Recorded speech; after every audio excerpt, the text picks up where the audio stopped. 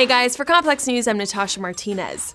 We already knew that no one is safe from a Diddy crop, but now the music mogul is stepping up his shade game with Photoshop. After the Grammys, Diddy posted a picture of Jay-Z, Kendrick Lamar, and Nas to Twitter and captioned it, "Three kings, great friends, love you guys, black greatness." However, fans quickly noticed that the photo posted was worked on by the man who's known as the king of crops. People caught on that French Montana put up what seemed to be the original photo that Diddy posted, but much like a game of Spot the Difference, he was smack dab in the middle and Fabulous was posted on the far right. He also captioned it, "Student of the game, trying to play forever." Diddy sure isn't a student of the picture crop game, he's the downright teacher.